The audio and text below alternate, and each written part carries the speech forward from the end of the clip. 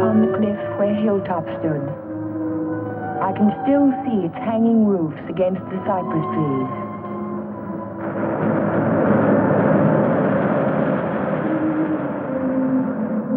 But Hilltop is no more. There is only a scar of jutting rock where once its windows glittered in the California sun. My Aunt Amelia's house still stands next door. I was a welcome guest within its walls, but to me it will always be a house of fear. I was afraid that Sunday morning in September. I was afraid before the doorbell rang.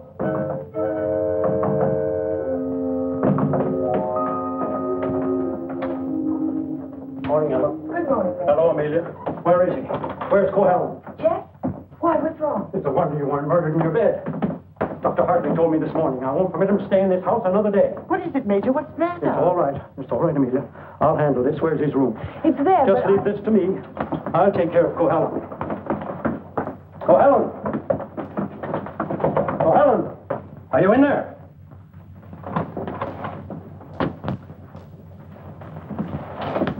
He's gone. He can't be. He said last night... Well, I mean, he must be around somewhere. I'll search the place from top to bottom. Would anyone mind telling me what all this excitement is about? You've been harboring a dangerous man. A man who is... Wouldn't it be fairer to Jeff if we waited until we find him and then he can speak for himself? Well, by all means, find him. But where? Well, supposing I look in the garage and see if his car's still there. Just what did Dr. Hartley tell you?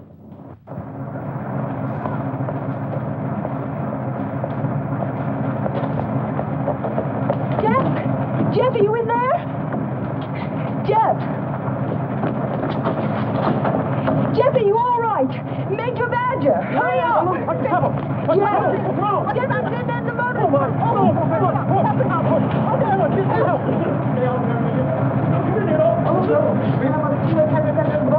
Gotta get him out in the air. Amelia, call for an ambulance. Yes, I will. Come on, Ella. Right grab away. his shoulders. You grab his legs. You get him out in the air. Come on. Jeff, if only I had listened to the doctor. If you had only listened to him on the train. There was something wrong even then. Something terribly wrong. I should have seen it in your eyes the first time we met.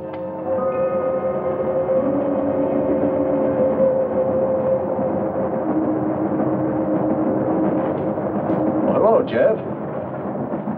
Oh, hello, Doc. Patient in Los Angeles, or were you just doing the town? Oh, medical dinner at the Biltmore last night. What have you been up to? I spent a couple of days at the General Hospital. Those dizzy spells again? Nothing serious, I hope. When I need a doctor, I'll come to see you. I was getting some technical stuff for the Veterans Hospital I'm working on. Didn't I hear somewhere that Ben Shepherd donated the land for it? That's right. Join me in a cup of coffee?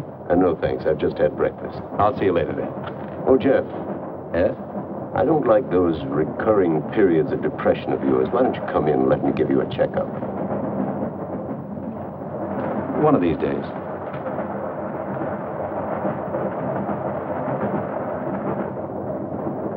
Morning, Elmer. Oh, good morning, sir. How about a little breakfast? You can start me off with some black coffee. Yes, sir. May I? Yes?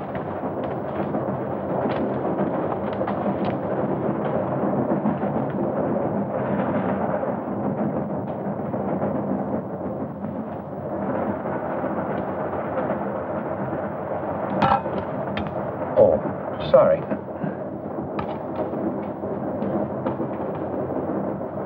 Go ahead, throw it. I've just saved the train from being wrecked. By throwing salt over your shoulder? Oh, by showing proper respect for the powers of darkness. Powers of darkness. What have we here? A disbeliever? Let's see what the tea leaves say about you. Your coffee, sir. Oh, thank you. There's a trick my grandmother taught me. She learned it from an old witch in Ireland. And so you've been drinking coffee ever since? That's beside the point. I see your name scribbled on the bottom of the cup. It starts with an L, doesn't it? It does not? Ah, but it does. The tea leaves never lie. I see it now. L-N. Your name is Ellen. Isn't it? Yes. You'll not be so quick to scoff now, will you? Now, let's see where you're from. I see a large body of water. Not so large as an ocean, but the next thing to it. Now, what could that be? Lake Superior. It's the largest lake in America. And you're from Lake Superior? From Minnesota. Now we'll go into your destination. It's Pine Cliff, of course. You wouldn't be on this train.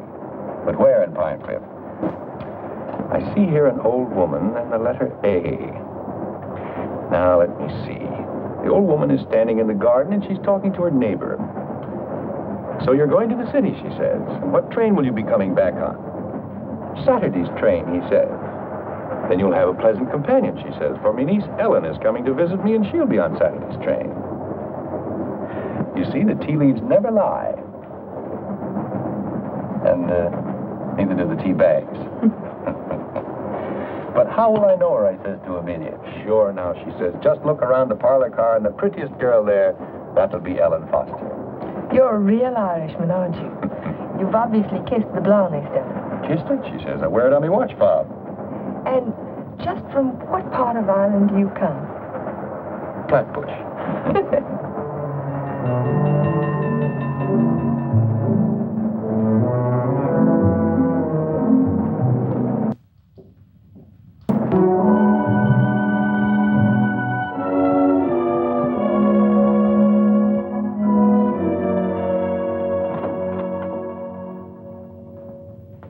Good morning, Stu. Good morning, Mr. Cohalan. Mr. Shepard here yet? Well, he's in his office. Thank you.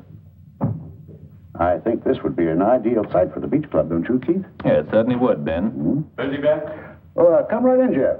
Well, we bring the road in here and divide this section into 2-acre lots. And hold out this area for the golf course. Hi. How are you, Ben? Hello, Jeff. How was the trip? Fine, thank you. I bought you a little present while I was in Los Angeles. Found it in an antique shop. Hi, Jeff. Parrot? It's a map of an old Spanish land grant. Say, that is an antique. Here's the Ibarra territory. My grandmother's grandfather, he lived right there. That was before California was a state, wasn't it, Ben? It certainly was. I keep forgetting how long your family's lived here. Only since 1820. Really? Come in.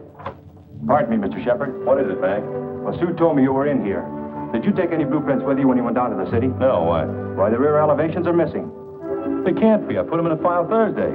Well, they're not there now. Well, there must be. Come on, I'll help you look for them. See you later, Ben. Thanks for the map, Jeff. Glad you like it. Jeff seems to be getting awfully absent-minded lately, doesn't he? The boy works too hard. Maybe so, but... Say, that's quite a map, isn't it? Oh, it's a beauty. Look, here's our beach. That's the old Spanish name for it, Costa del Rey, the Coast of Kings.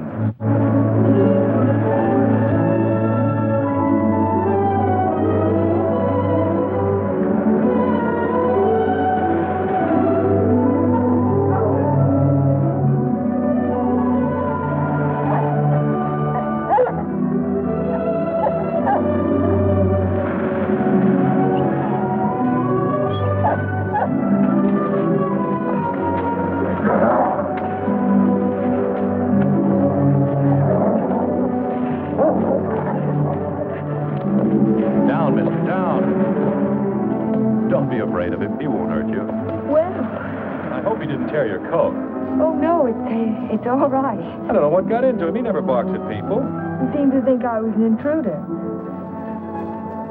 Oh, yes. Of course, that must be it. Is this a private beach? Oh, no.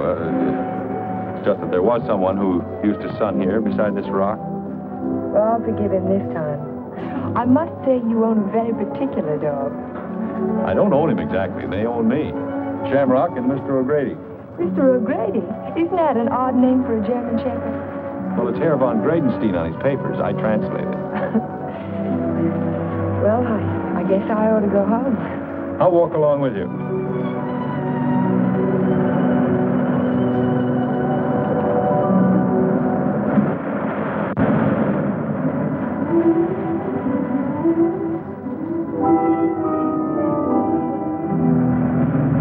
What an amazing house.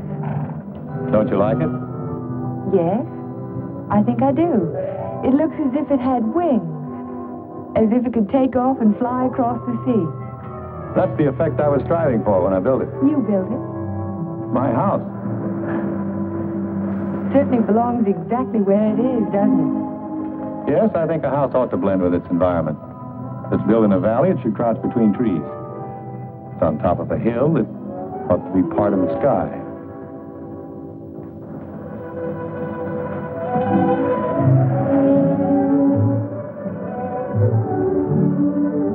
As soon as I put Shamrock up, I'll walk the rest of the way with you. Nice of you to insist. Isn't it? I'm beginning to like your house more and more. You can't take it all in at the first glance, can you? No, it's like some people that way, I guess. You have to know them a while. Like you, for instance? Yes, I suppose that's true of me, too. We don't have houses like that in Minnesota. Do you mind if I take a closer look at it? I thought you said you were late. Oh, another 10 minutes won't matter.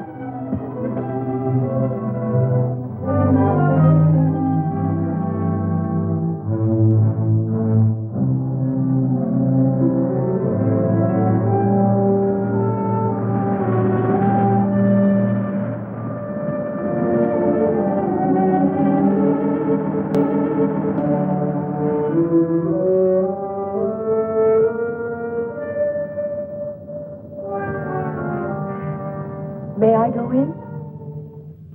Why, of course.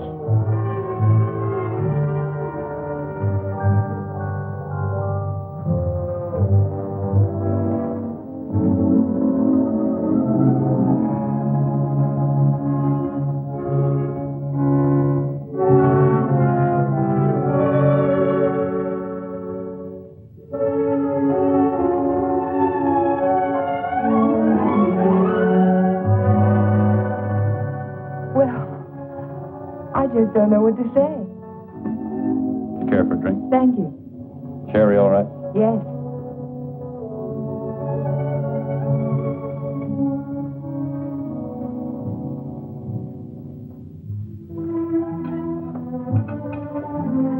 What an unusual picture.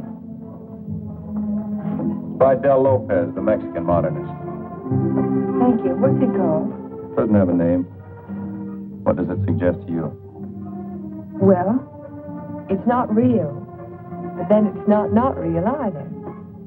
It might be a garden in a dream. Might be. Or he dreamed of the girl who belonged in the garden.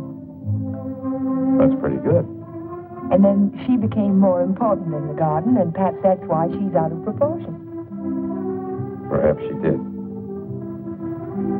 Perhaps that's why a woman gets out of proportion to a man. I really don't know anything about modern art. There isn't anything to know about it. It's like music. Its form doesn't have to copy nature to please the senses. Or does it? We were talking about art. I was talking about figures. Are you interested in figures? I have a Sivigliano. You have a what? Sivigliano, an Italian sculptor. I bought one of his porcelains with my first fee. Would you like to see it? Yes, I would. Where is it? Over by the window. Come on, I'll show it to you. This is my good luck charm. It's called Ho Tai, the Chinese goddess of chance. Sivigliano always...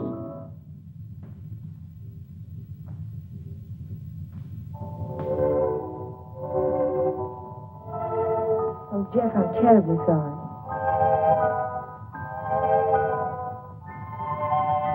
Can it be mended? No, it's beyond mending. Well, Aunt Amelia may be worrying about me. I suppose I should go home. Yes, I suppose you should.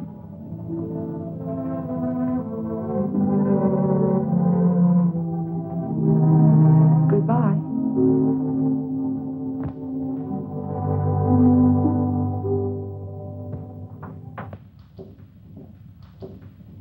Hello, Miss Foster. Is Aunt Amelia at home? I didn't see her go out. Ellen.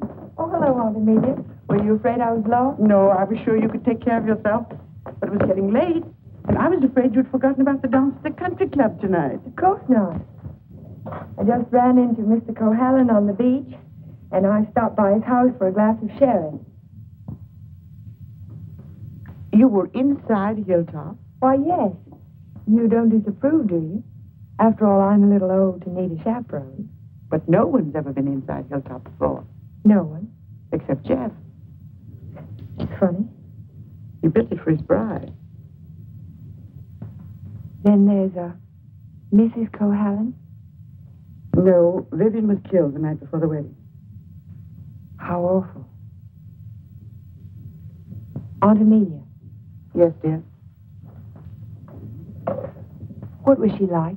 Vivian, she was the most beautiful girl you ever laid your eyes on. She was Ben Shepherd's daughter. Ben Shepherd. Ben owns most of Pine Cliff. That's why it was such a perfect match. Jeff was a protege of his, more like a son. And when he fell in love with Vivian, Ben was delighted. Of course, he adored Vivian, especially after her mother. But I shouldn't talk about a mother. It was such a scandal. Poor Ben. Aunt Amelia, you said that Vivian Shepherd was killed. Was it? It was an accident. Jeff told Ben it was bad luck to have a party before the wedding, but Ben insisted. There were so many people there. Jeff and Vivian stole away in her car, and 5 minutes later she was dead in a collision at 12 Mile Drive. You never can tell what private tragedies people have had, can you? I mean, when you first meet them. He seemed so light-hearted on the train. He can be that way sometimes, and next minute he's strange. Like never inviting people into his home and never mentioning Vivian's name. I can tell you one thing, we've been pretty worried about Jeff, but the way he's been acting. Well, how would you expect him to act after a shock like that? Seeing the woman he loved killed right in front of his eyes? To wonder he didn't go out of his mind. Don't get so excited, dear. I'm sorry. And don't get too interested in Jeff Cohalan. There are other attractive men in Pine Cliff. Oh, men who aren't... Men who aren't what, Aunt Amelia? Oh, well, after all, he has had a tragedy in his life, and it's only a year ago. Hadn't we better get dressed? Yes.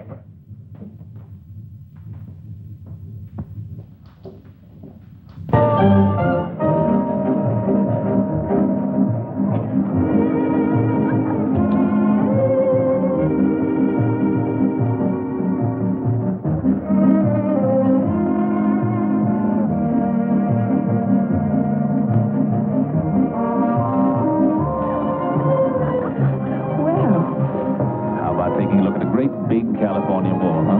I can see it through the window. Yes, what I had in mind was a personally escorted tour. Think of my reputation, Mr. Ferris. But I am thinking of it. A new girl in town seen walking with me in the moonlight, why the stag line will give you a rush. I never encourage stag lines. There's no future in them. Well, in that case, we'll sneak out quietly, huh? No, thank you. Thank you, but no. Cold climate, Minnesota. Yes, isn't it? Let's go down the bar. I see you know our local hero. Charming fellow. Yes, he is. I suppose you fall madly in love with him. Everybody else does. Except you, Mr. Ferris. Oh, I think he's just ducky. Did you children enjoy your dance? It was just ducking. Keith, you must sit down and have a drink with us. I thank you. I'd like to. Hello, Amelia. Hello, hello. Welcome home, Dodo. Thank you. Good evening, Major. This is my niece, Ellen Foster. This is Miss Ferris, dear. How do you do? How do you do? And Dr. Hartley. Why, yes, we met on the train. My name is Ferris, too. You, I know. A wolf, Major. Now, you two stay right here and don't you move till we get back.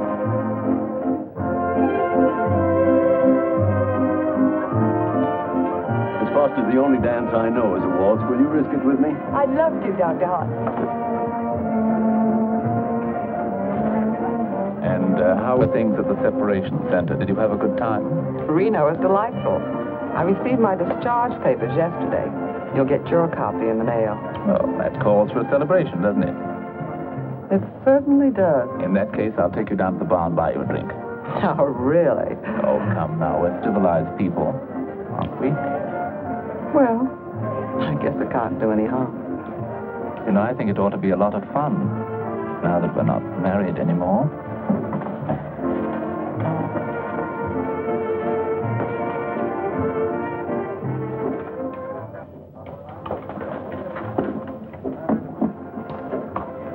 What do you think your chances are? Ben, I built more hospitals in the South Pacific in 1 year than the average architect will see in a lifetime. The only competition I'm worried about is Talbot and Talbot. Huh? Not that I can't compete with them professionally, but they seem to know how to play the political side of it. Well, that won't count here. I hope not. Anyhow, I'm indebted to you for a crack at it. Well, I merely suggested that they invite a local architect to submit plans.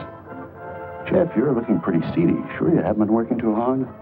Well, it's been a pretty hectic week, Ben, but we finished up tonight. Plans are all wrapped and ready for mailing in the morning. Hello, Ben, you old darling. Hello, Dodo. Hello, Jeff. There's an admirer of yours looking for you upstairs. Who's that? A girl by the name of Foster. You seem to have made quite a score. Aren't you speaking to me, Jeff? Certainly, Dodo. How are you? Fine. Are congratulations in order? They certainly are. We're celebrating the new freedom. See you later. Bye. I think I'll go upstairs, Ben. It's getting a little crowded down here.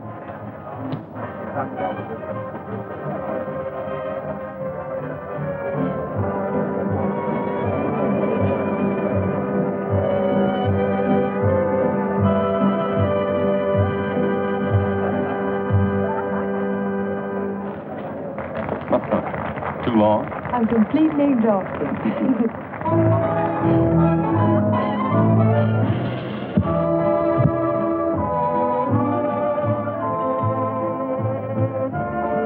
What is that song? Do you know? It's called Don't Forget Me. Oh, I remember. They played it a lot last year. Yes, we played it last fall. Is something the matter? No, I didn't eat my dinner. I guess you shouldn't drink on an empty stomach. Excuse me.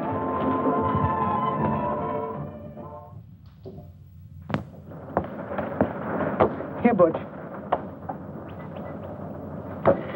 Such a little animal, and yet he's got an appetite as big as mine. Well, Jeff doesn't answer. Oh, maybe he left early. But he looked so worried last night. Well, supposing he's ill and there's no one to take care of him. After all, dear, Jeff's a big boy now. Oh, how nice. We're invited to Ben's fiesta next week. He gives one every year. I think I'll walk over and make sure he's all right. Who, Ben? Oh, you mean Jeff?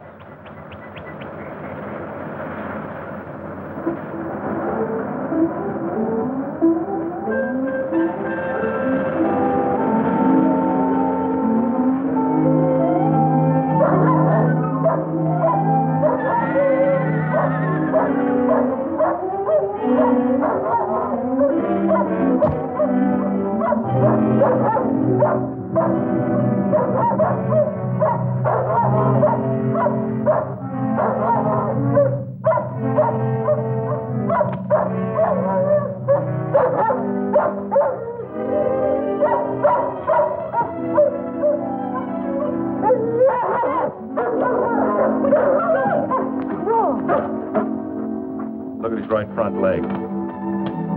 It's shattered. Oh, Shamrock. I hate to have to destroy him. How did it happen? I don't know. I don't know how it could have happened. You better wait for me outside.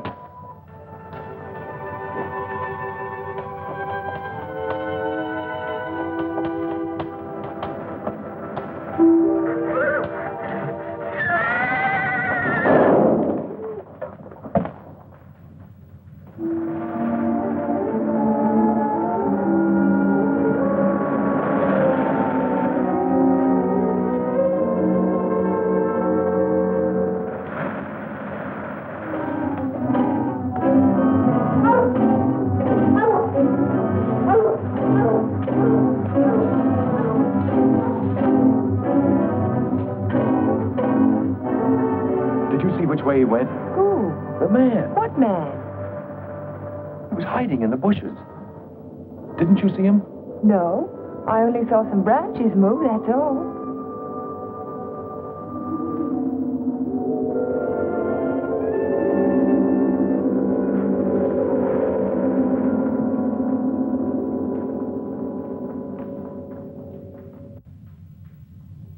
I've never seen lovelier roses. What are they called? Matador, I believe. They grow on the bush out on the terrace. Matador? Oh, of course, after the color of the bullfighter's cape. Or the bull's blood. Jeff, I'm so sorry about Shamrock.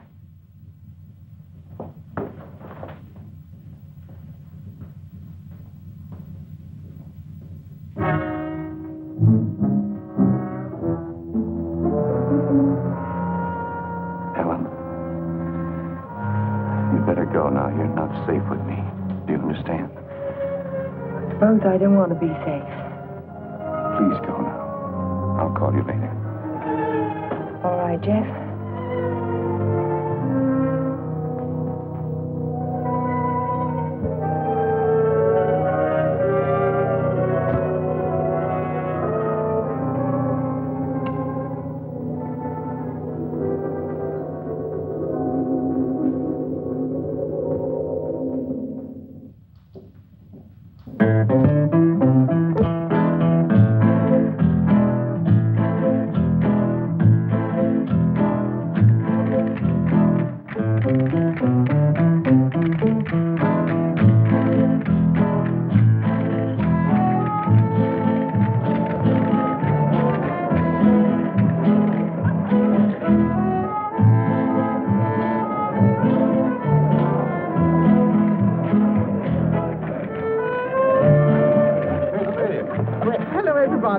Ben, this is a wonderful car. Oh, thank you, Amelia. Tell me, have you seen the Major?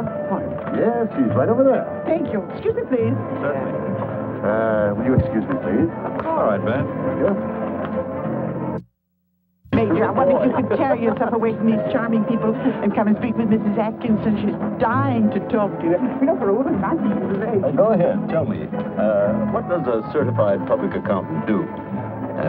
Especially a pretty certified public accountant. I compile actuarial tables for an accident insurance company. What are the odds against a man fracturing his arm? That sort of thing. Oh, what are the odds? 90 to 1 that you won't break your arm this year. Well, that's good. But if you do, it's 2 to 1 that it'll be the right arm. Or have you noticed that in your practice? No. What I've noticed is that my patients have all their fractures just when I'm ready to sit down to dinner.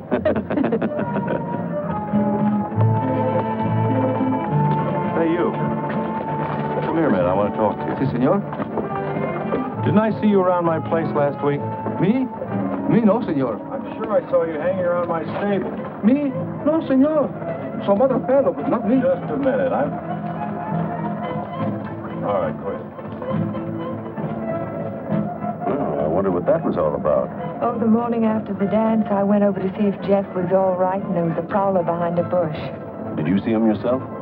No, but Jeff did. Oh. Cigarette? Thank you. Did you ever compile any figures on the incidence of mental diseases for your insurance company? No, they weren't on our list. Interesting subject. Who's sane and who isn't? Hard to tell sometimes. Do you know anything about paranoia? It's a form of hallucination, isn't it? Delusions of persecution. Starts with an inability to withstand stresses. Normal person experiences misfortune, throws it off sooner or later.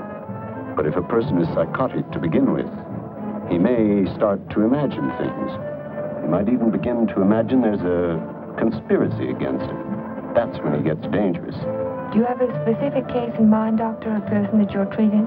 No, it's out of my field. I'm a general practitioner, not a psychiatrist. Senor Doctor. Yes? Lady call on telephone, very sick. You come right away? Did you get the address? Si, senor. Oh, thank you. Forgive me, please. Of course.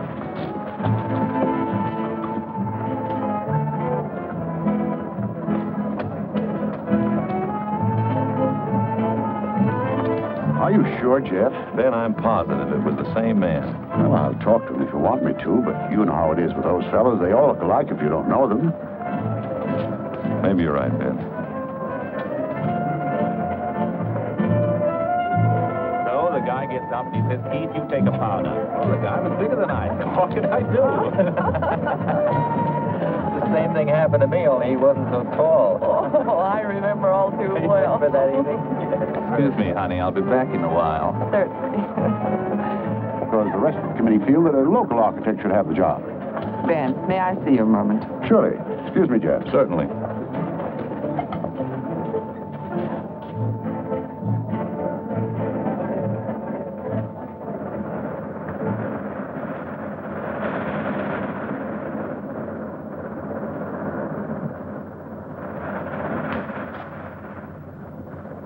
Well, if it isn't Miss Icicle from Minnesota. Good evening, Mr. Ferris. Call me Keith. It was nice of you to find this secluded spot. Are you always this way when you've been drinking? Oh, now, this Miss Prim and Proper business didn't fool me for a minute. I spotted you the first night. Don't. You don't have to pretend, honey. Just relax and enjoy it. Stop it. You kidding?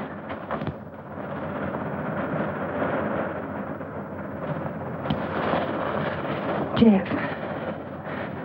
Hello, Galahad. Been playing Peeping Tom? Get out. Don't be ridiculous. As I was Would you saying, mind honey, leaving us alone? Jeff, please I'd like to don't. have a few words with him. Privately. If I ever catch you around Ellen again, I'll run you out of Pine Cliff. Galahad, you frightened me. I'm warning you, I mean it. Keep away from her. I know too much about you. So what? You never open your mouth. That's the beauty of it. It's your story, and you're stuck with it. I don't have to open my mouth. I can close yours. What are you two boys arguing about? What does anybody ever argue about? Politics. Oh, politics.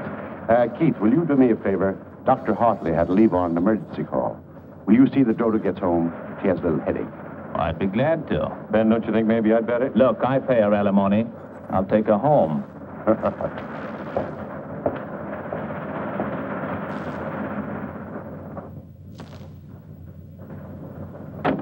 It was a lovely, lovely party, darling. I'm glad you enjoyed it. You're sure I can trust you to take her straight home? Oh, the car knows the way, Ben, all by itself. Good night, then. Oh, Ben. Yes? It might be a good idea to keep an eye on Jeff tonight. See that he doesn't drink anymore. He was getting a little out of control. Thanks, Keith. I'll watch him. Good night.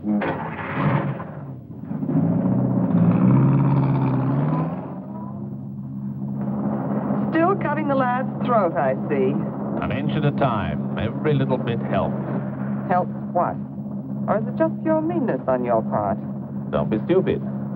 Ben hasn't any heirs, has he? All that money and not even a second cousin.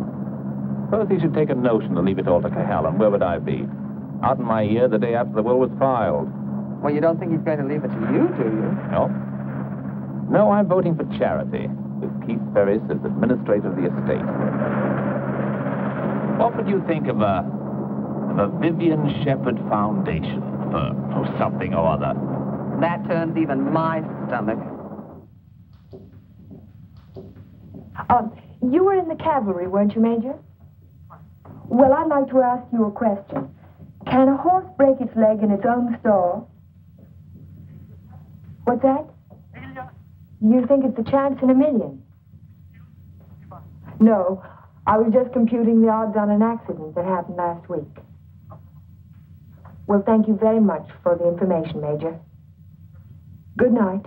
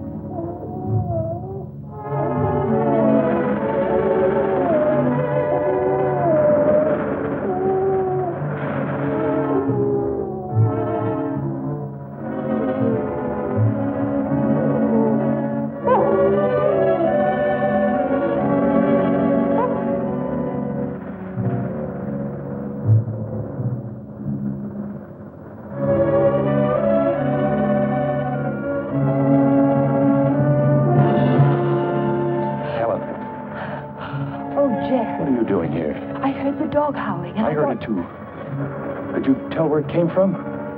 No. It's around here someplace, but I can't locate it.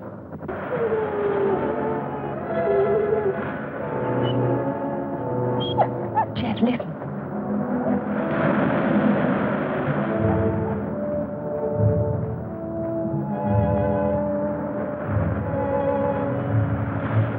What's the matter, mister?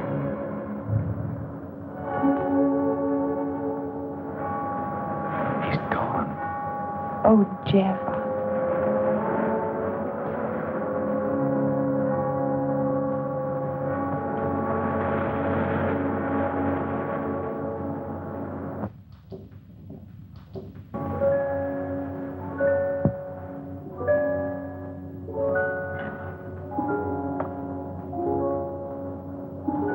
Well, that's about all we can do tonight. Jeff, I want to talk to you. Well, not now. I'm sorry, I didn't mean to be rude, but I'm just not in the mood for conversation. You have to listen. It's important. Well, let's go up to the house.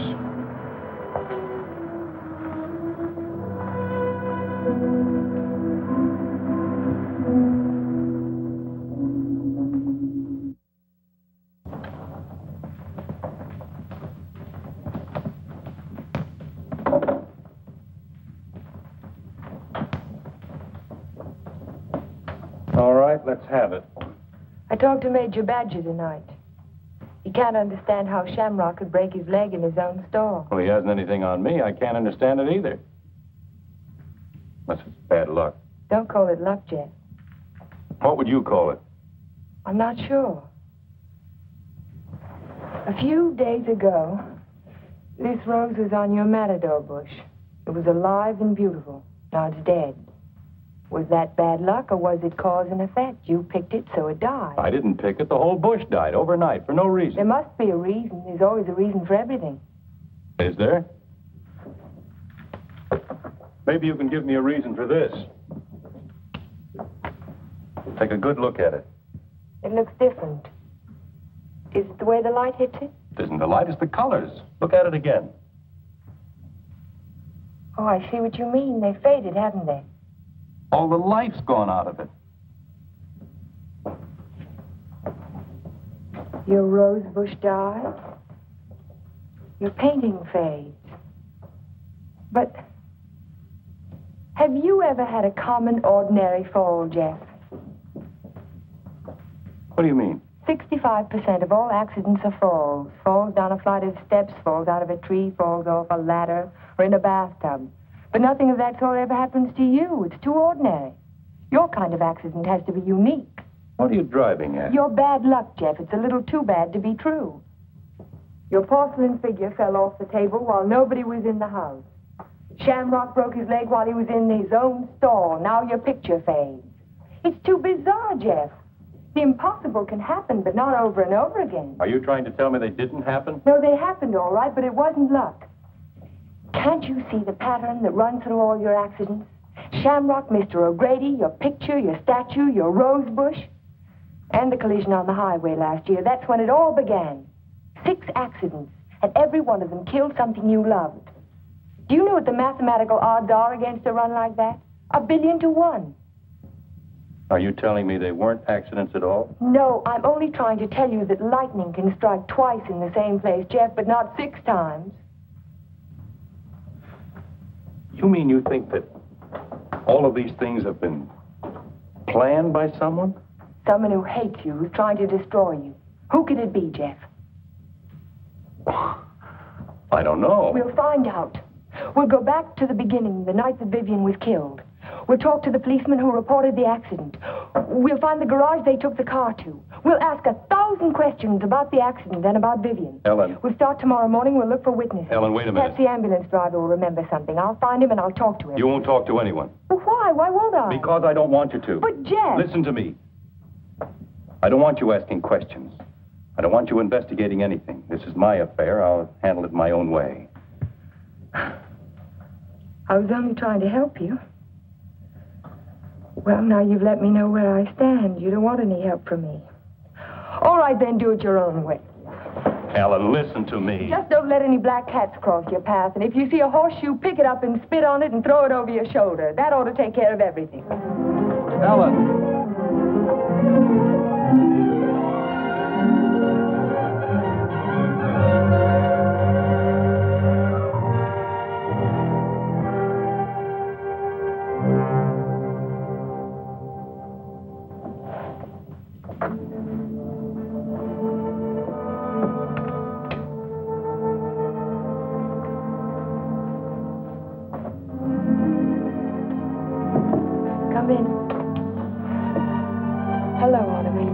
Tell me good night, dear. I'm sorry.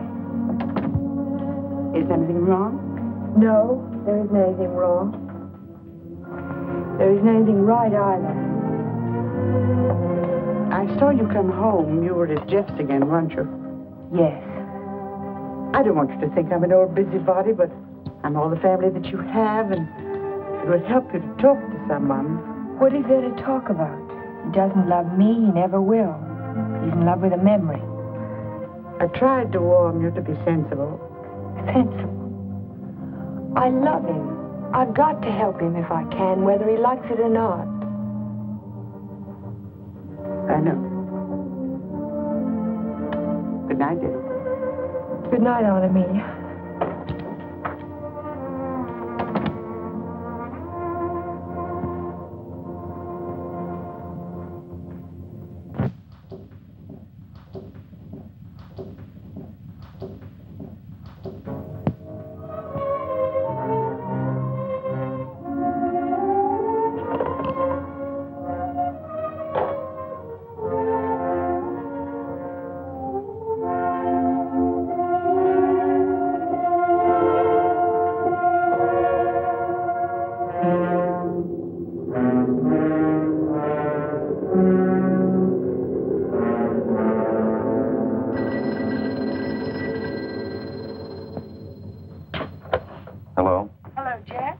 Ellen.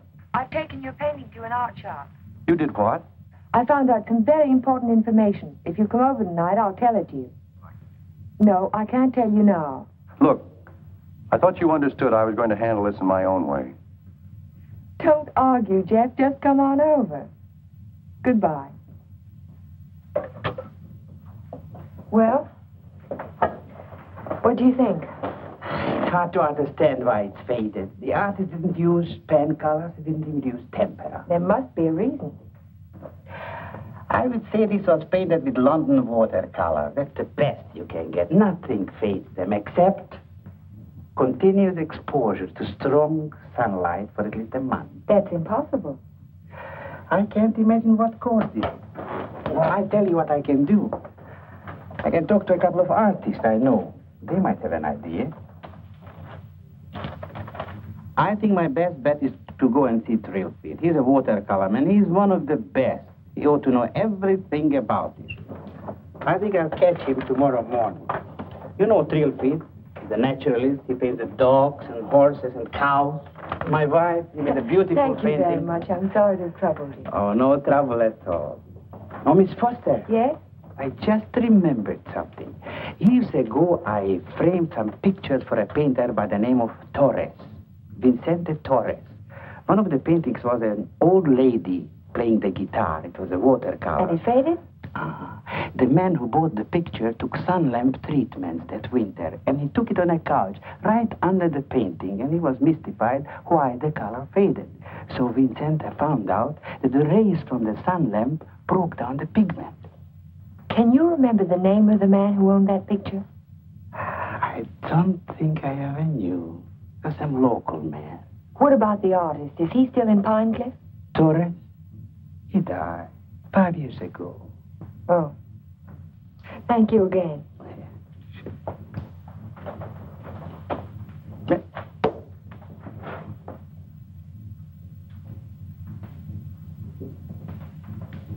Very strange.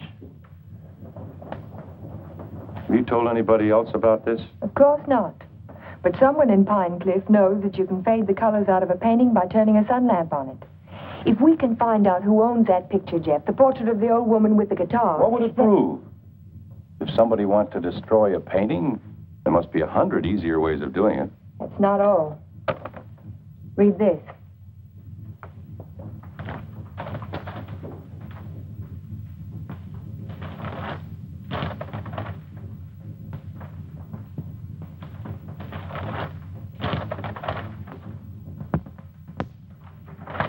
Arsenic? In the soil underneath the matador bush. I dug it out this morning. Enough arsenic to burn out the whole root system. It didn't get there by accident, Jeff. Someone put it there. Someone who knows how to poison a rose bush. Or a dog. Or a man's life. Would you really like to help me? You know I would. And forget it. Forget the whole thing. But there was poison in the root system. The chemist told me. You never saw the chemist. You never heard of a portrait of an old woman with a guitar. Do you understand? No. No, I don't understand. Jeff! Jeff! Your house. Look out the window. I saw it from upstairs. What? It's burning.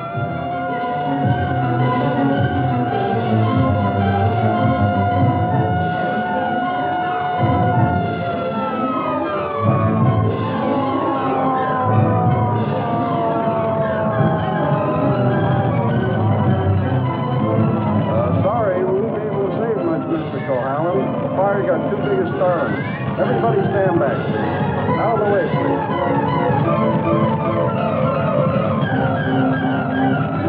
Hello, Jeff. A lovely fire, isn't it? You know, you can see it for miles. Jumped right in my car and drove over. Wouldn't have missed it for anything.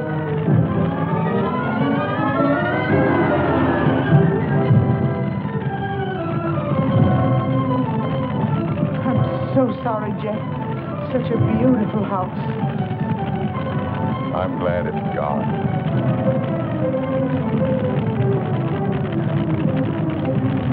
Be sure to tell Jeff that he's welcome to come and stay with us as long as he likes.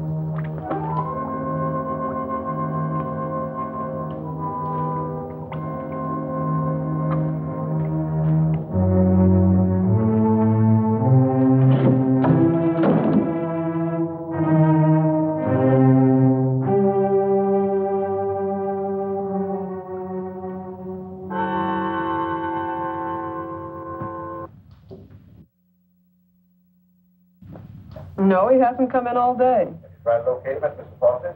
Yes, I did, but he left the house early this morning. Well, wait a second. Here he is now. Good, good. Have him come right in. Mr. Shepard wants to see you. So I hear. He'll be right in. Thank you. He's here now, Stacy. Hello, Ben. I didn't mean to keep you waiting. It's quite all right, Jeff. I'm terribly sorry about what happened last night. I know you are, thanks. I wouldn't bother you about anything today ordinarily, but Mr. Rogers here just came to town. Stacy Rogers, chairman of the hospital committee. Oh, of course. How are you, sir? Glad to know you. This is the Jeff Cohalan I recommended to you. Yes, we examined your plans last night, Mr. Cohalan. Good, clean, modern lines. Thank you. I'm sorry we couldn't give you the job. You couldn't what? I was just about to tell you, Ben. We decided on Talbot and Talbot. You did? Well, this is a surprise, Stacy. Which was it, Mr. Rogers? Politics or stupidity?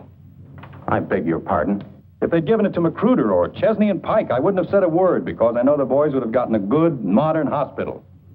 But Talbot and Talbot haven't had a new idea since Burnham did the Flatiron Building. Oh, now, take it easy, Jeff. Oh, they're not architects. They're political finaglers. Maybe you can tell me just one detail in their plan that was an improvement over mine. Name just one. Young man, your attitude doesn't deserve a reply.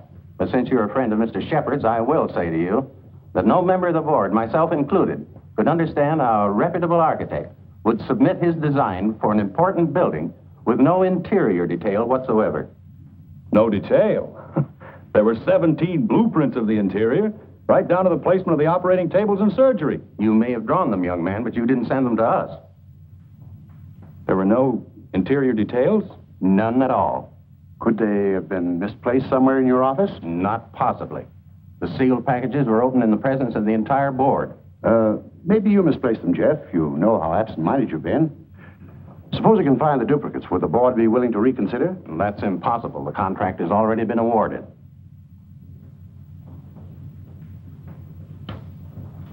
Well, this is quite a shock, Stacy. I felt sure that Cohalan would get this job. Oh, I'm sorry, Ben, but you understand my position.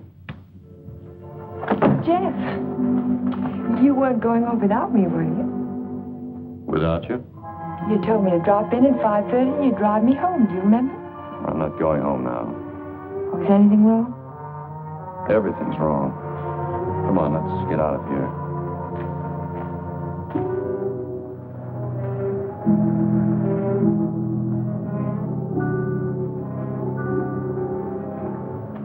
It's dreadful. A whole year's work completely wasted. Typical Cohalan luck.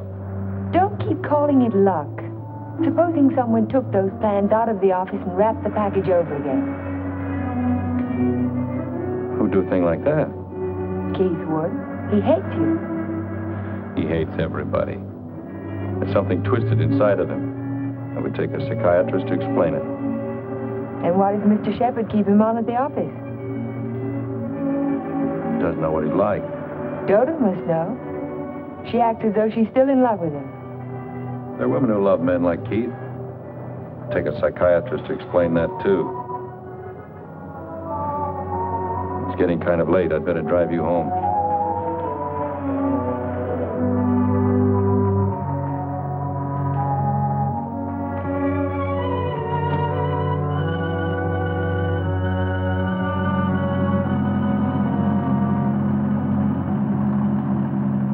Isn't this near where...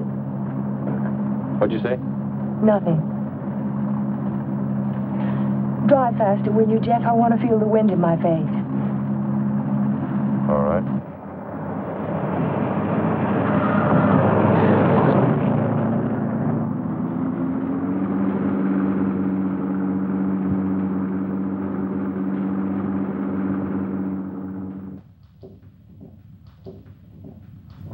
Here you are, Miss Foster. 296 Hall Street, Fall River, Massachusetts. Thank you very much, Sergeant. Just one thing more. The accident happened on 12 Mile Drive, didn't it? That's right. Just 3 miles from Pine Cliff. Thank you very much. Traffic department. Miss Foster. Who? Just a minute, please. Oh, Miss Foster. It's for you. For me? Hello? Miss Foster? This is Dr. Hartley. Oh, hello, Doctor. How on earth did you know I was here? My office is just across the street. I saw you go into the police station as I parked my car. Are you in trouble, Miss Foster? In trouble? Why, no. I mean, not exactly. I think you better drop into my office. Can you come over right away? Well, I have a long-distance phone call to make first. Well, just as soon as you complete your call. Yes. I think I could come by in about 20 minutes. Thank you.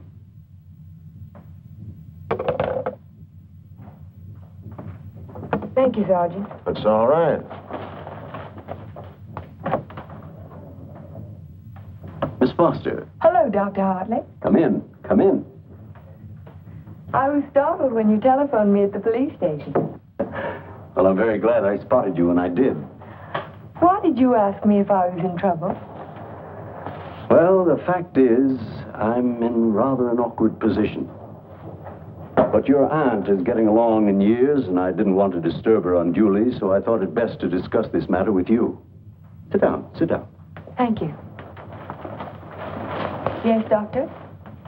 Since I'm your aunt's physician, I feel it's my duty to inform you that she isn't safe. That neither one of you is safe, for that matter. So I wanted to get your permission to speak to your house guest, to ask him to move to a hotel. But I don't understand. What has that to do with my aunt's safety? Yes, I was afraid you'd ask me that. The fact is, you're forcing me to take an unethical action. The man isn't my patient, and even if he were... Whatever it is you're trying to say, Doctor, why don't you just go ahead and say it? Yes, you're quite correct. I'll come to the point. Let me say that I believe your house guest, Mr. Cohalan, is definitely paranoiac. He seems to have all the obvious symptoms of delusions of persecution. If that's true, then you and your aunt are in a hazardous position. Two helpless women in the same house with a man who may become dangerous at any moment. We can't allow it. May I ask you a question, Doctor? Certainly. You speak of delusions of persecution, but... Oh, a delusion is imaginary, a thing that never happened. That's right. But Jeff's dog was poisoned. His house was burned down. That was no delusion. I saw it myself. Did you see the gasoline can? Gasoline can? The gasoline can the police found in the ruins of Hilltop. It was an unusual type of container. Only one store in Pine Cliff sells them. And that store sold such a can to Jeff last Monday. How do you know? The chief of police told me so this morning. But I don't see how. And that isn't all. The body of the dog was disinterred.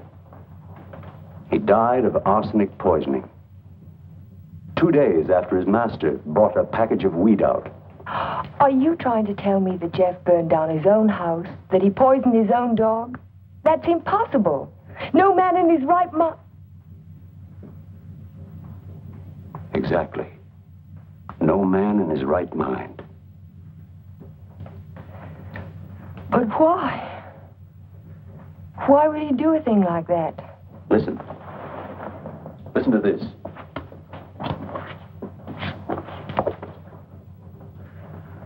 Once the feeling of guilt is firmly established in the subconscious, the patient may do injury to himself as a form of penance or self-imposed retribution.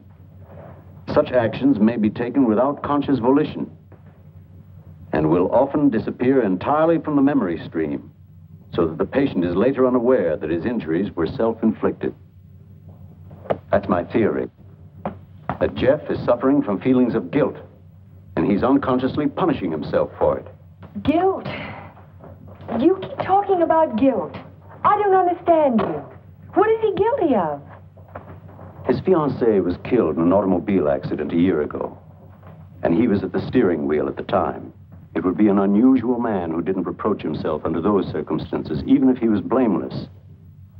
And if he thought he was responsible for the death of the woman he loved, if the thought began to prey on his mind, it's rather an obvious theory, isn't it? Yes. Then I have your permission to speak to him. I'll be as tactful as possible. No, not yet. Not until Friday. Friday? I've got to have time to think about it. I'll be very careful, but promise me you won't speak to him yet.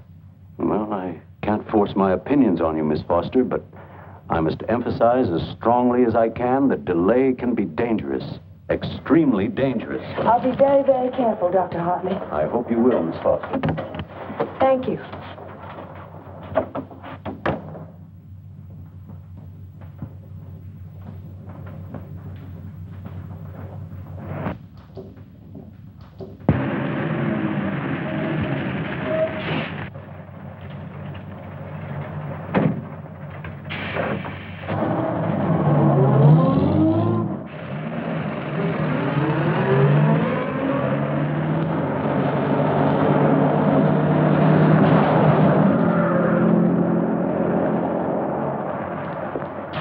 That man must be crazy. Thank you very much.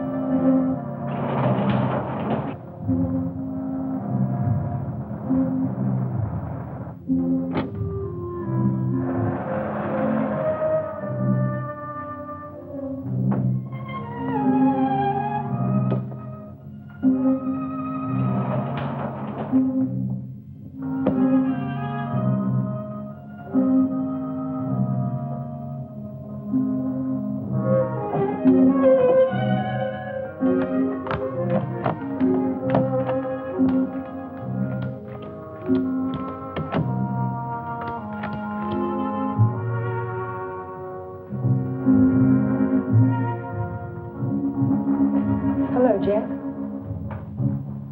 Hello.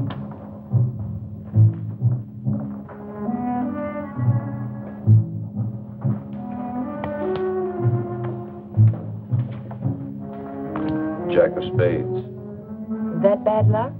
Like a black cat? A dead man's card. Oh?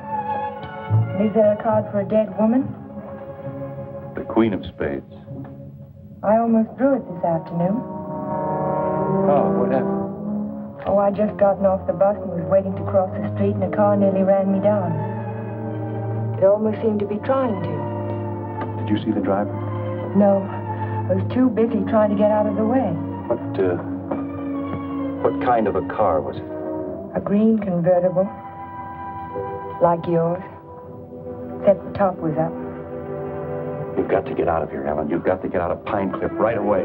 Why, Jen? Because something else is going to happen. I can feel it. It might happen to you. I'm not going to leave, not now. I'm warning you, Ellen. It's no use, I'm not going.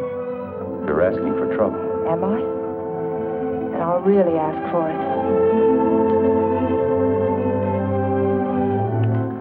Watch yourself closely. Watch yourself every minute. Don't trust anybody. Not even you? Not even me. Well, I think I'll go to bed now. Major Badger said he'd come by in the morning and take us to church. You won't forget what I said. You be careful. I'll be careful.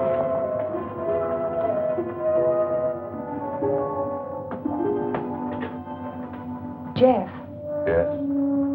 How long have you known Dr. Hartley? For years, ever since I came to Pine Cliff. Has there ever been any bad feeling between you?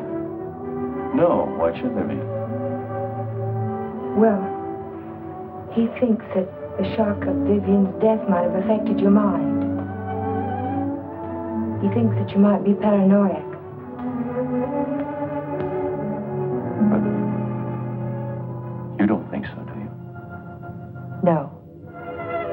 I don't think so. Good.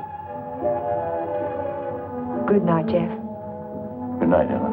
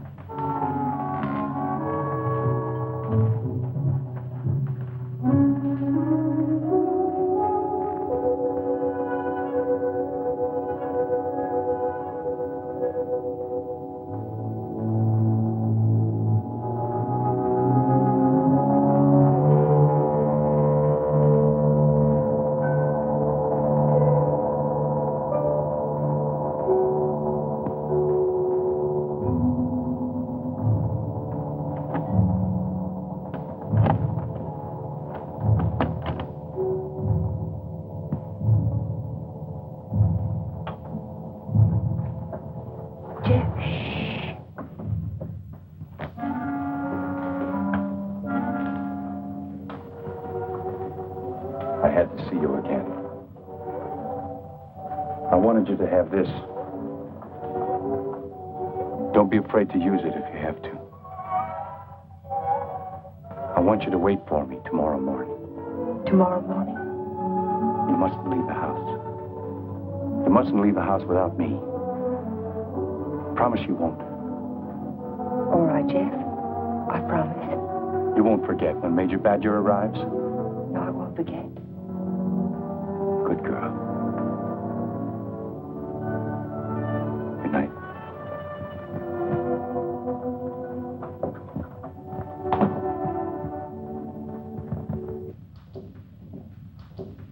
Next morning. I can still smell the fumes of the gasoline as we pulled his body from the car. But somehow it didn't quite ring true. I couldn't believe that Jeff would try to kill himself. No suicide note was found, but the local architect was discovered in the Foster garage with the door closed and his car motor running. He was immediately removed to City Hospital, where latest reports from Dr. Raymond Hartley advised that Cohalan is now definitely out of danger. On the national scene, Congress resumed its discussion of the Morse-Conlon bill today. Labor spokesmen have announced that they will request an amendment guaranteeing... I'd like some more coffee, nurse. With cream and sugar? How did you get by the no visitors sign? I walked right straight past it to ask you a question. Oh, you did? Well, suppose you walked right straight past it again, going the other way. Not till you've answered my question. Would you rather I rang for a nurse? Oh, you weren't that way on Saturday night when you needed me. I made you a promise then, and I kept it. Now I think you owe me the answer to one question. Just one. Well, I won't ask you why you came to my room that night. I know the answer to that one. Oh, you do? Certainly. You wanted to make sure that I'd find you on Sunday morning before the motor ran too long. You probably didn't start it until after the major rang the doorbell. You don't miss much, do you? You counted on that, too. You knew that when we couldn't find you in your room, I'd think of looking in the garage, no thank you, to see if your car was still there. You have all the answers, haven't you? All except one. Why did you fill those buckets with gasoline? Fill the buckets? Oh, you saw that, too? Yes. I wasn't filling buckets. I was draining the gas tank. So if you didn't show up in time, the motor would stop running as soon as the gas in the carburetor was gone. But why? Why did you do it? You had your question. Don't be technical. Why did you pretend to commit suicide? When that car almost ran you down Saturday morning, you don't think that was an accident, do you? I couldn't get you to leave town, so I had to give him a different target. Different target? Me. Man doesn't kill my rose bush and my horse and my dog and then stop there. He must want to kill me. I can't wait any longer, not while strange automobiles are trying to run you down on the highway. I've got to force his hand now. I want him to think that it's safe to take a shot at me. Don't you understand? Not quite. I've tried to commit suicide, haven't I? It was on the radio. It says so right here. So what if somebody takes a shot at me now and leaves the gun in my hand? It's an open and shut case, isn't it? The police wouldn't even investigate. So he's free to kill me now if he can. Doesn't have to hit around the edges anymore. But keep away from me. Don't stand too close to the target.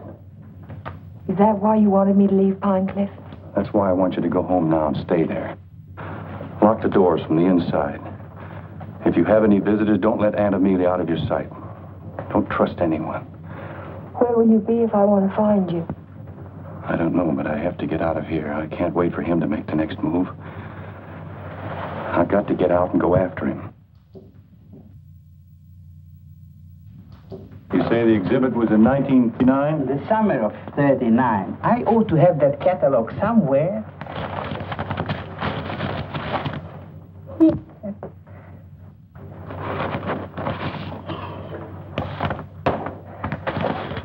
Here we are.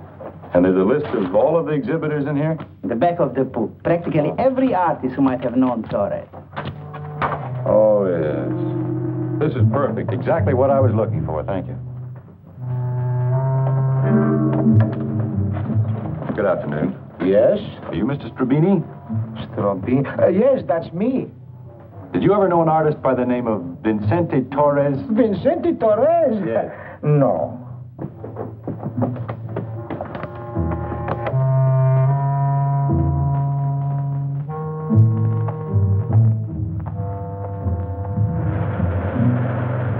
Vincente Torres? Certainly I knew him well. Watercolor man. No sense of depth. Do you recall a painting he did, a portrait of an old woman with a guitar? An old woman with a guitar? Don't believe I ever saw it.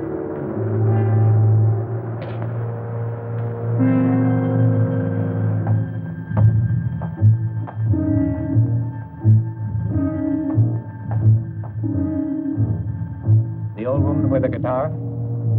Yes, I remember when Torres painted it. It was during his Renoir period. Do you remember who he sold it to? Didn't know he ever found a sucker. It was a piece of tripe. Well, thank you. Not at all.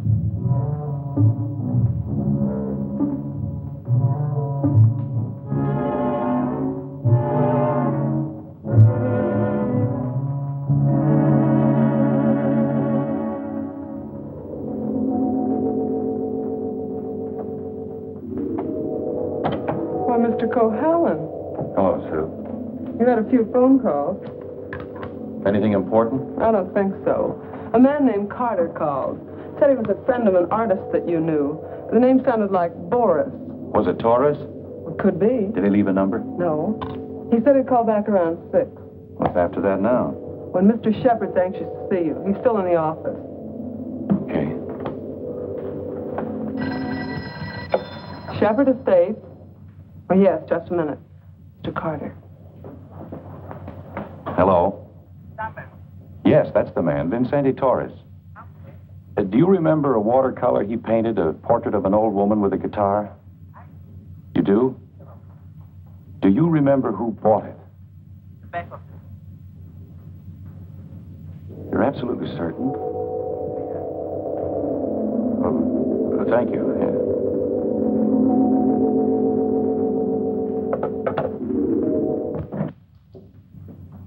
Oh, you're just the man I've been looking for. They wouldn't let me in the hospital, and you seem to have disappeared since you got out. Well, I had some important things to do, Ben. Well, anyhow, you're here now. That's the main thing. Of course, I know it was an accident, boy. You couldn't have done it deliberately. Couldn't I? Of course not. Just the same, you've been overworked lately. You're looking all fagged out. It's time you took a rest. Yes, I could use a rest. A nice long rest. It's just what I had in mind. As a matter of fact, I'm tired myself. That's why I'm thinking of taking a trip. See something of the world before I get too old. Sounds like a fine idea, Ben. It'd be a good idea for you too, Jeff. Why don't you come along with me? The two of us could have a pleasant time together. Leave all our worries behind and take things easy for a while. What kind of a trip were you thinking of, Ben? Oh, I haven't made up my mind. Where would you like to go? Oh, an ocean voyage might be nice.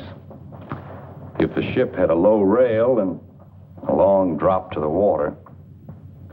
Or Niagara Falls might be handy, or the top of the Empire State Building. Don't talk like that, Jeff. Don't even think of such things. I wasn't thinking of suicide, Ben. I don't expect to jump. I expect to be pushed. You're crazy, Jeff. You're talking like a paranoiac. Where did you get that word, Ben? Did you read it in a book, complete with all the symptoms? I'm only trying to help you, but if you're going to take this... Sit down, Ben. Sit down and listen. You had all the tools to work with, didn't you? You're ranch hands who think you're a king, who'll do anything you tell them to. I was out your place yesterday, Ben, looking for Pedro. They told me he didn't work for you anymore, hadn't since the day after my house burned down. You let him go, didn't you? After he'd done his job. I'm beginning to think the doctor's right. I'm beginning to believe you do have delusions of persecution. Paranoia, Ben. You learned the word. Use it. When did you first plant the idea in Hartley's mind? Did you say, I'm a little worried about Jeff? And tap your finger on your forehead? Jeff, I'm not going to talk to you any longer. You're not in your right. Not while you're in your present mood. I wouldn't do that if I were you. You haven't answered my questions, Ben. Are they too difficult? Let's see if you can answer an easy one.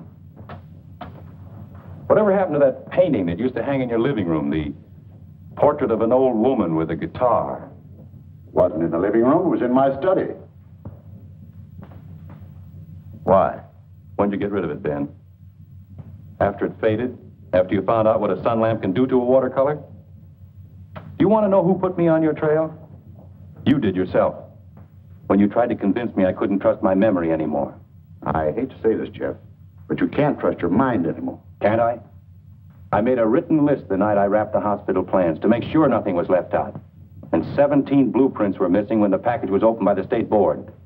No one could have tampered with that package but you. No one else knew it would be on my desk overnight. I didn't know anything. Yes, you did. I told you.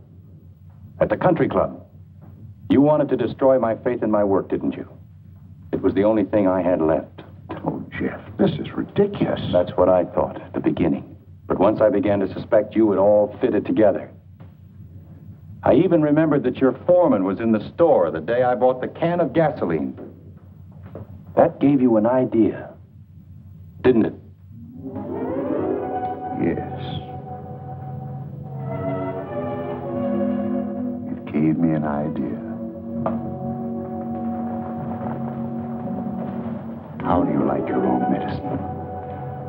How do you like waking up every morning wishing you were dead? Then you don't deny it anymore. No. I'm glad you found out. Because you can't do anything about it. Go tell somebody I poisoned your dog. Go say I burned down your house. You know what they'll think, don't you? They'll think you're crazy. I don't care about the others. It's what you think that's important. You've been like a father to me, Ben.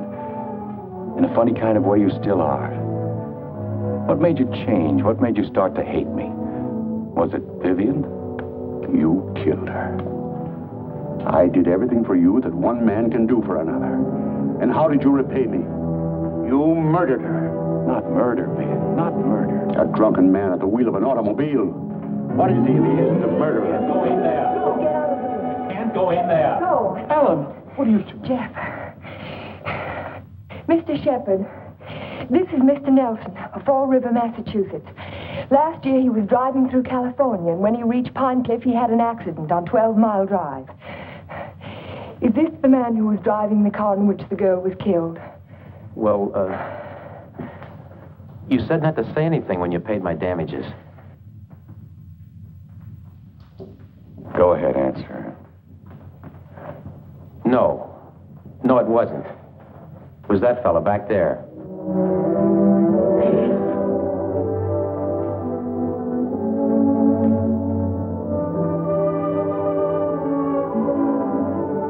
Thank you, Mr. Nelson. I tried to keep it from you, Ben. At the party you gave the night before Vivian and I were to be married, I don't know whether you remember or not, I said something to you about the room being a little stuffy. I wanted to go outside for some air. I was really looking for Vivian.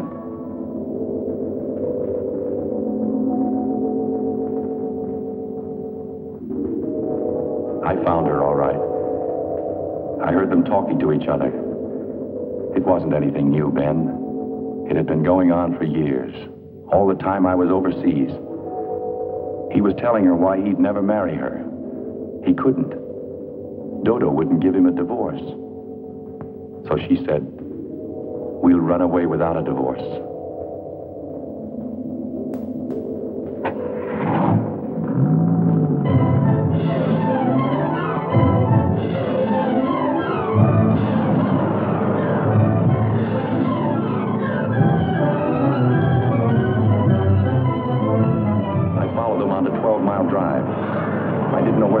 But I knew I had to stop them if I could. He was going as fast as the curving road would let him.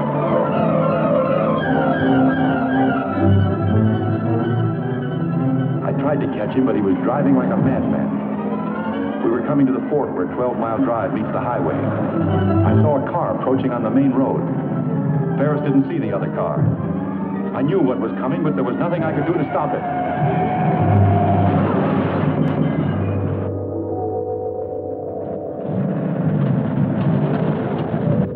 I jumped out of my car and ran toward the wreck.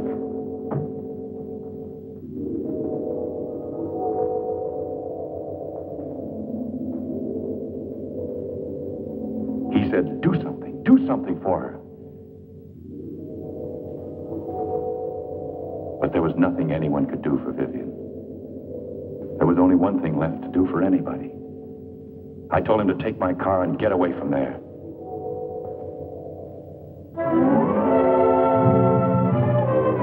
I didn't want you to find out how she died, Ben, or what she was really like.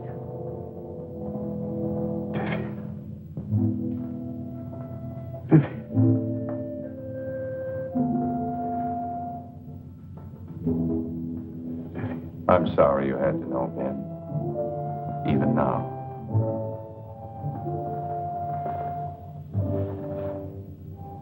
Vivian, I always gave you everything you wanted from the time you were a little girl.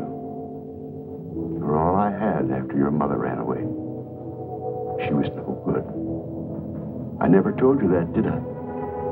Your mother was no good. Now you want to run away, too. Just like her. The same bad blood.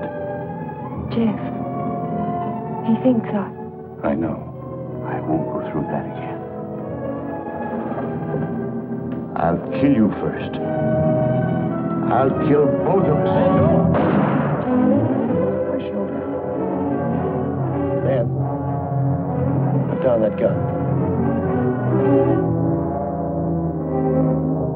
Put it down.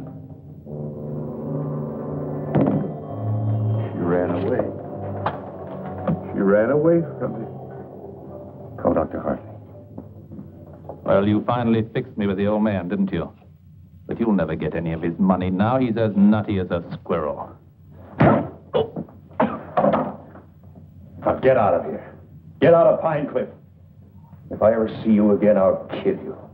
Dr. Hartley, this is Ellen Foster. Will you come over to Mr. Shepard's office right away? Yes, it's urgent. Thank you. It's all right, Ben. Everything's going to be all right.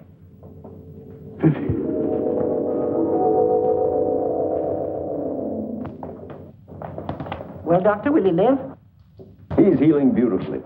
No infection, no complications, simple perforation of the deltoid. And all the time I thought it was my shoulder.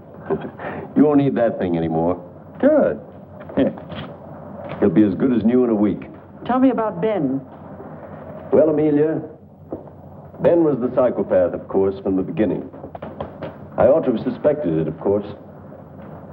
Now he's had what the psychiatrists call a catharsis. He's brought his troubles out into the open. Ellen helped to bring them out when she phoned Fall River. We'll be all right now, in time. Well, I'm very happy to hear that. Well, I hate to drag myself away, but the ill and injured are waiting. I'll see you to your car, Doctor. Bye, Ellen. Jeff. Goodbye, Dr. So long, Doc. And now, young lady, suppose you come along with me.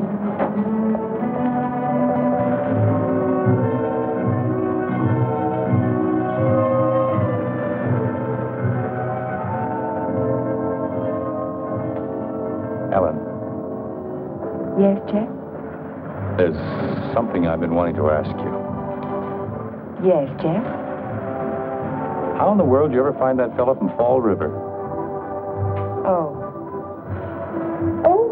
I found him in the traffic accident records at the police station. What made you think of him? The way you drove your car on 12 Mile Drive the other night. You could never have driven so recklessly with me if you'd been at the wheel when Vivian was killed. Not on the same road in the same place at the same time of night. You're pretty smart, aren't you? No. Yes, you are. You're very smart. No, I'm not. Oh, yes, you are. No, because I thought that you loved her. I thought you loved her all the time. I never really loved anyone. But you.